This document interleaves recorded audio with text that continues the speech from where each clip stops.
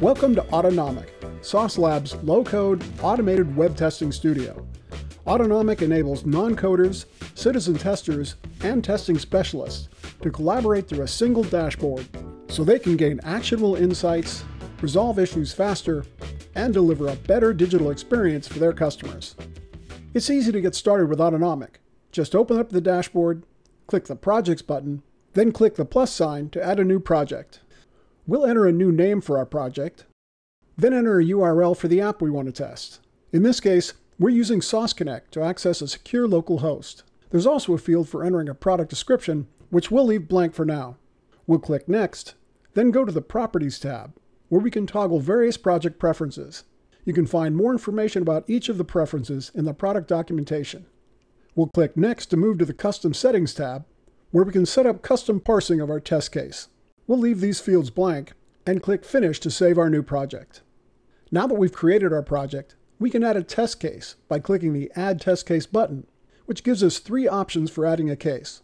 We can upload our test case and test data directly to Autonomic Studio. Autonomic accepts test cases written in plain English, so non-coders and citizen testers can easily describe their test intent for upload to the platform. The second option is to create our test case by manually entering our test steps into the studio. And the last method is to use the record feature to automatically capture the test steps for us. We'll use record to capture our test steps, so we'll kick off the recording function, perform some actions in our web app,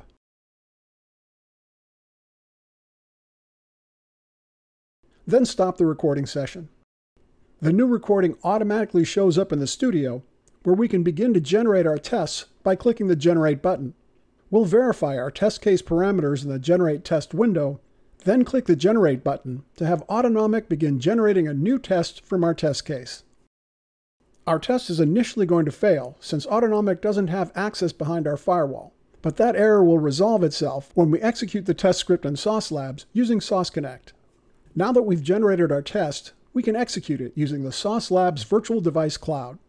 We'll click the Execute link to begin our test execution, click New Configuration, and then select our preferred platform and browser environments.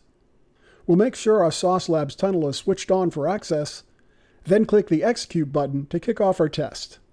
Now that our test is running, we'll switch to the Sauce Labs dashboard to view real-time results of our test execution, along with screenshots, network calls, and DOM snapshots.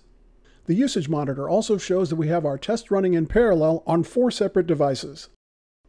When the test execution is complete, Sauce Labs generates a comprehensive report, which helps analyze test failures, keep track of bugs, and make test assets more resilient to application changes.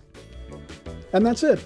You're ready to start using the Autonomic Studio to generate your own low-code tests and deliver a better experience to your customers. Still have questions? We're here to help. So contact us today at support@saucelabs.com.